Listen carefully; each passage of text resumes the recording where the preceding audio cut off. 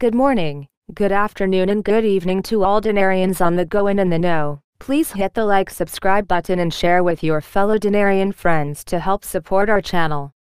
Pick up your copy of the Currency Exchange Planner today, voted the #1 pre- and post-RV planning tool for the dinar community. Use the promo code, the Dinarian, and get 25% off today. You will have the planner not only on your computer at home, but also have the Currency Exchange Planner app on your phone that for a limited time is being included in the package at no extra cost to you. Everything you need to safeguard your exchange and plan your future finances will be in your hand. The banks are counting on you coming into your exchange over emotional and in disarray to take advantage of your newfound wealth. I always say it is better to be over-prepared than not. Also, you will sleep well at night and have extra peace of mind knowing if the IRS comes knocking at your door, you will have all pre- and post-RV documentation needed on hand when they request it, and they will, as you will have plenty of money at that point and Uncle Sam will be wanting every penny they can get out of you. Pick up your copy today and sleep better tomorrow, knowing all your notes' serial numbers are recorded and all your finances are in order. I also highly recommend you register today with the Bar Gold Savings Program. It is extremely important you protect your savings from the financial markets right now. Now is the time to get involved so your money is protected from the pending upcoming financial crash. It's free to register and you will be ahead of everyone else as de-dollarization occurs. Get yourself registered today and be a part of the gold savings team of tomorrow. Gold is true real money, and has withstood the tests of time. Once you deposit your hard-earned cash in the banks, it is their money not yours and they gamble your money every day. The banks are insolvent, broke, they are borrowing money from the Fed nightly in the form of repos because the banks no longer trust each other due to high risk. Why should you trust them? The Bar program is the true future of money. It is a gold savings program that saves your money in the form of gold, not risky fiat money. All fiat monies fail over time. This is a fact. The gold is saved by you, in your possession, in small increments so it is affordable for everyone, not just wealthy people anymore. Gold is literally the ultimate hedge against a market crash. You have the opportunity of a lifetime to get in on the ground floor of this program. Do yourself a favor and start backing your hard-earned cash with gold. The Bar program and the Currency Exchange Planner work hand in hand with each other in protecting your family's finances. Get set up today, before it is too late. The link to the Bar Gold Savings Program and the Currency Exchange Planner are in the description drop down below. I encourage you. Knowledge is power. Stay informed and stay alert. Get involved in both of these programs today and sleep better tomorrow. Who knows? Tomorrow may be too late. First article of interest for today. An economist answers. What is the money of Iraq to the U.S. Federal Reserve and can Trump take it? The economic expert, Abdul Rahman al-Macedoni, revealed on Sunday, 12 January 2020, what he described as a fatal strategic mistake committed by the Iraqi central bank, which will lead to the seizure of half of the bank's reserves if the United States of America decides to impose sanctions on the country.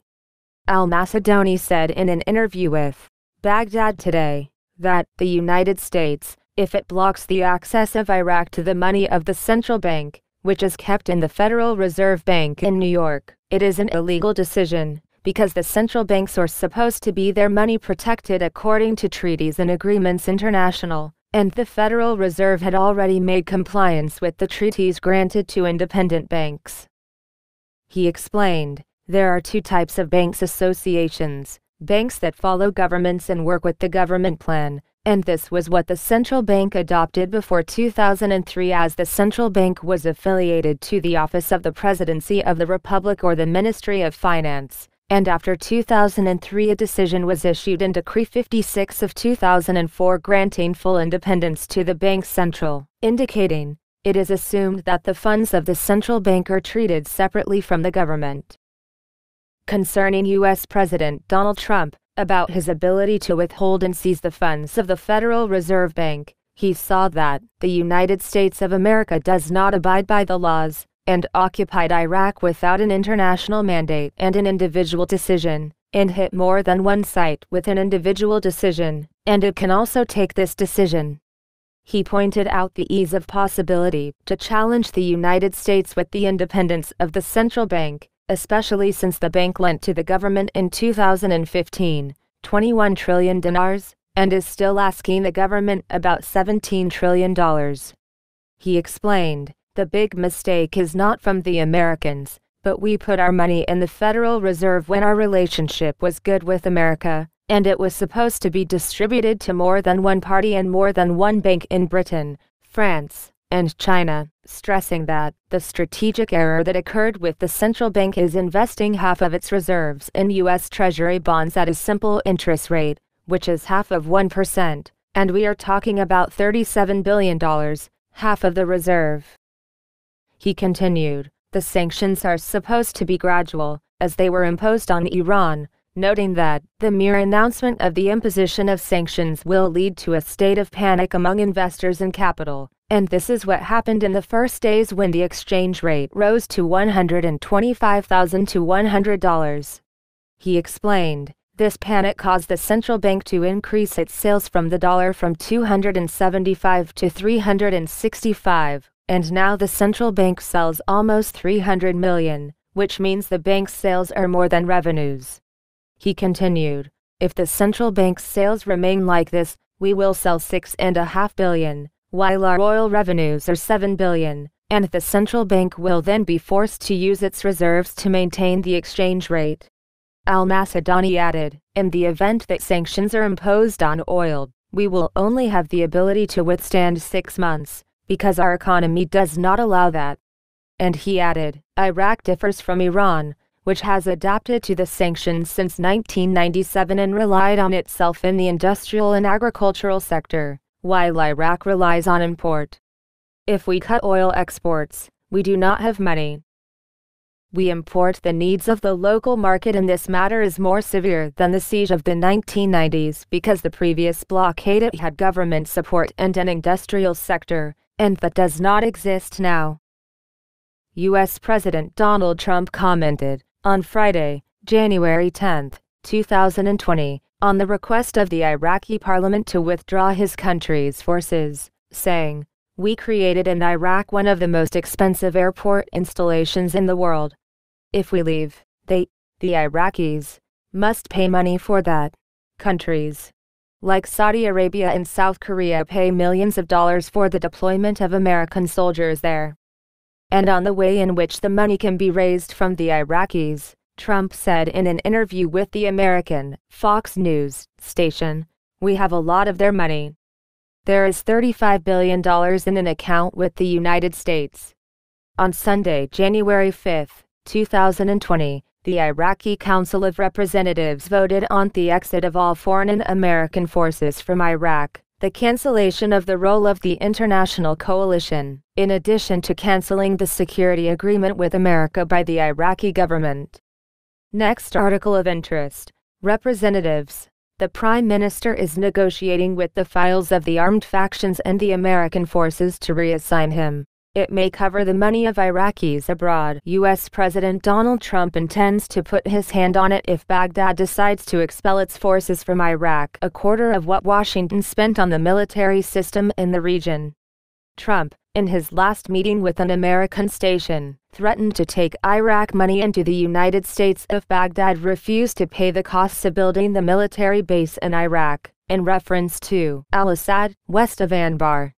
In his last meeting, Trump said that Iraq has $35 billion in the United States, which he will use if he forces his country to withdraw the troops without paying for them. But Iraqi money in Washington may be larger than the amount Trump mentioned.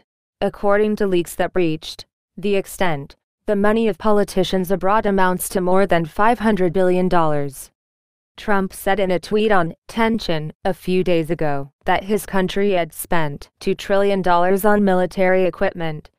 We are the largest army, while responding to Tehran in an attempt to carry out attacks on American interests. The former deputy, example of al-Alusi, said earlier to Al-Mada that there is a list that includes about 100 Iraqi personalities, including former prime ministers and ministers and sons of officials accused of wasting billions of dollars in Iraqi funds. Al-Alusi said that Washington would hunt down those personalities, take back that money and put it at the expense of Iraq. To that, the outgoing Prime Minister, Adel Abdul Mahdi, requested that the American forces leave the country again, calling this time U.S. Secretary of State Mike Pompeo to send delegates to implement the House's decision and put safe withdrawal mechanisms for American forces from Iraq. Abdul Mahdi's office revealed, in a statement on Friday, that the latter received a phone call from U.S. Secretary of State Mike Pompeo yesterday, Thursday, that dealt with recent developments and the desire of various parties to prevent escalation and go to open war. The statement quoted Abdul Mahdi as saying that Iraq refused and rejects all operations that violate its sovereignty, including the recent operation that targeted Dinar al-Assad and Erbil, referring to the Iranian missile attack on Iraq last Wednesday, indicating that Iraq is making unremitting efforts and communicating on all sides to prevent it from becoming a battlefield.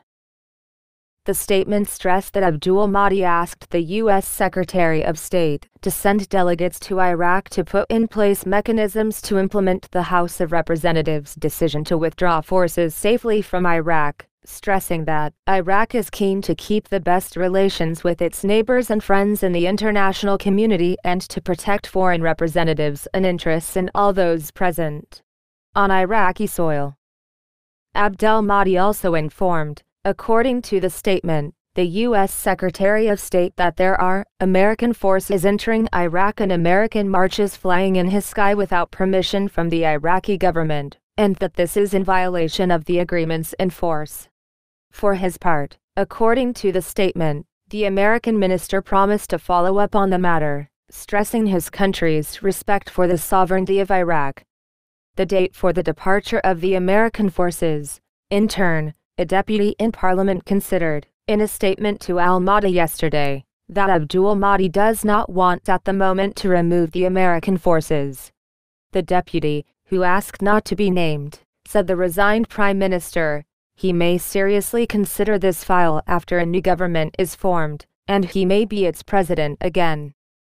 The representative suggested that Abdul Mahdi use the file of removing the American forces and seizing armed factions as a negotiating card internally and externally in an attempt to return to the prime minister. On the other hand, Trump, in his recent interview with Fox News, answered the calls of Iraqi officials to start planning to withdraw the American forces from Iraq, saying, "This is what the Iraqis say publicly. But they do not say that in private sessions."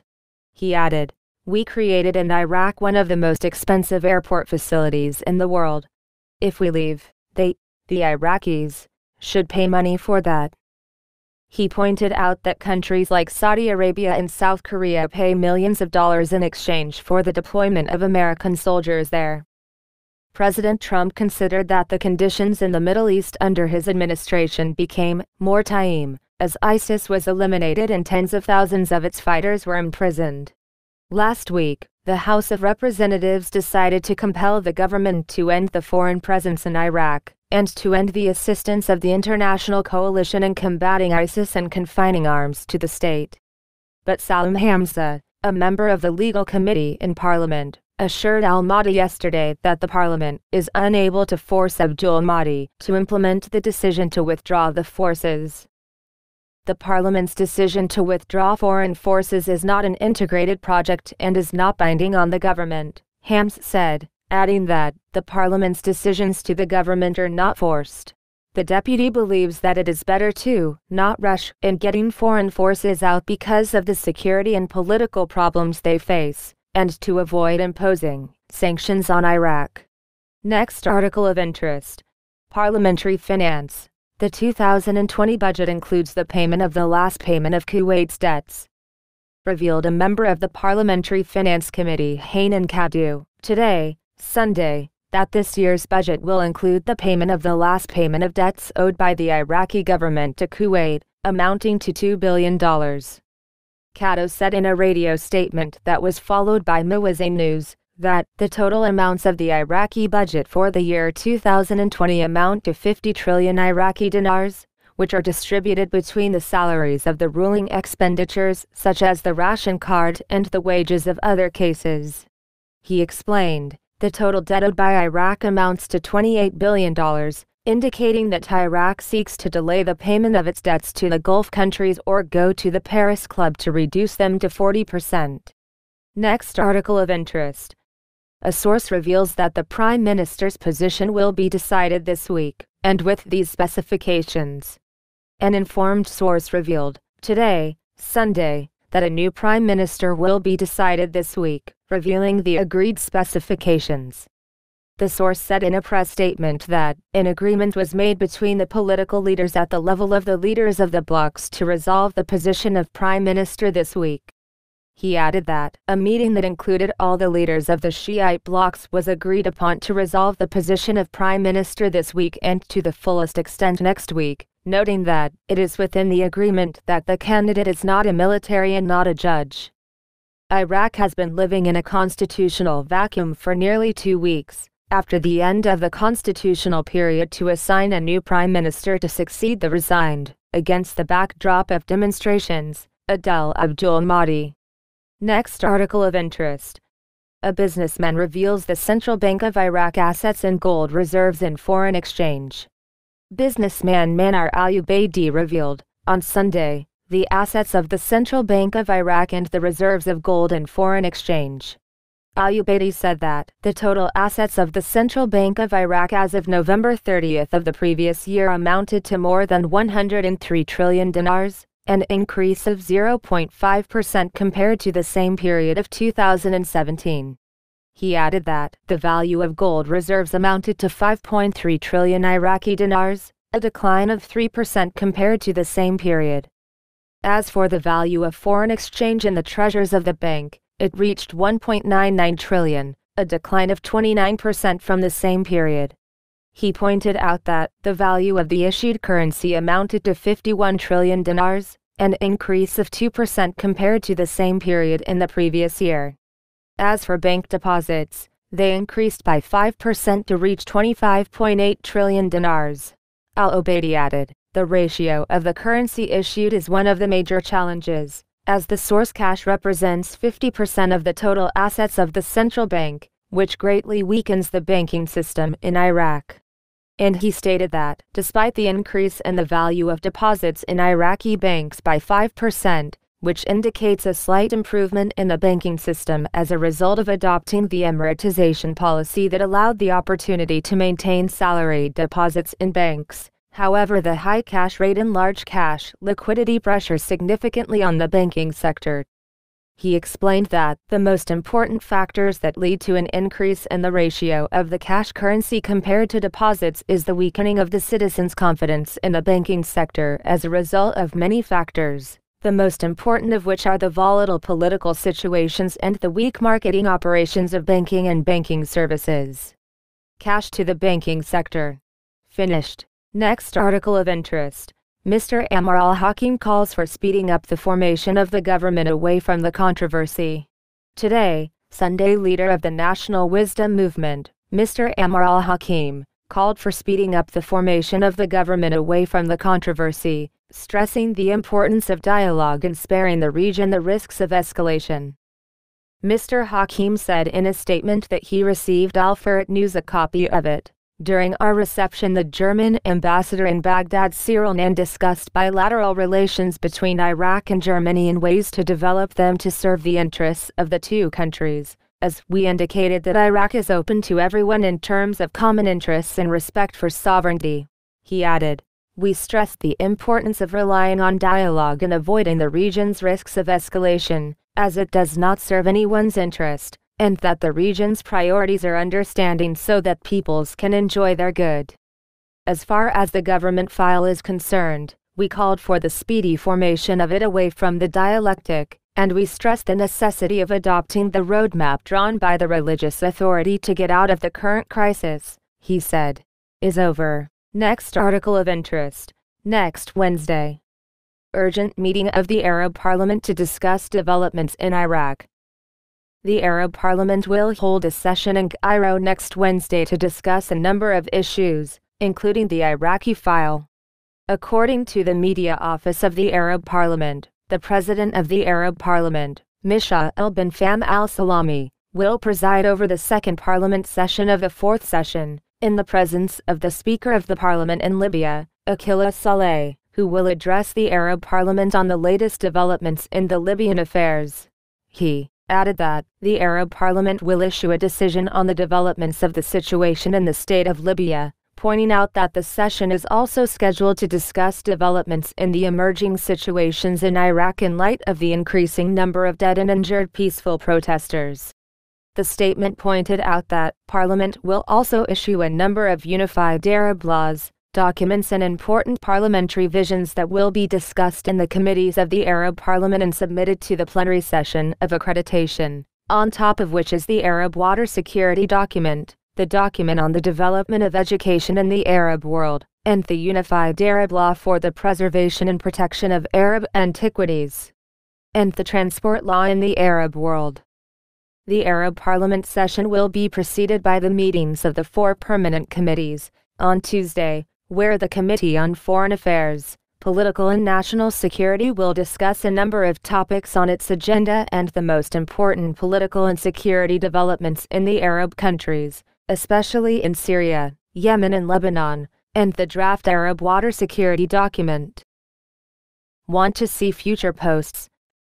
Hit the like and subscribe to be alerted as more articles of interest unfold. Be sure to visit the Dinarian blog periodically and find me on Facebook, so you get the news in real time as it breaks throughout the day. Download your copy of the Currency Exchange Planner right now, voted the #1 pre- and post-RV planning tool made by Dinarian for Dinarians. Check it out today, the link is in the description below. Gain the upper hand that the banks don't want you to have. They are counting on you to come in confused, in disarray and not organized. With the Currency Exchange Planner on your side, the banks don't have a chance at pulling the wool over your eyes. Use the promo code, the Dinarian, and get 25% off at checkout. Also, get on board the Blockchain Gold Savings Carrot Bar program today. You don't have to wait until you're filthy rich to get involved. It's free to join, and the program was made so anyone can save in gold and avoid the repercussions of the possible upcoming market crash. One of the true forms of money away from the fiat system, gold. Protect your family's wealth today. I would not recommend something I do not stand behind and believe in 110%. Did you ever hear the term, you can lead a horse to water, but you can't make him drink? The links are in the description below. Get involved now. Knowledge is power. Over and out for now. The Dinarian.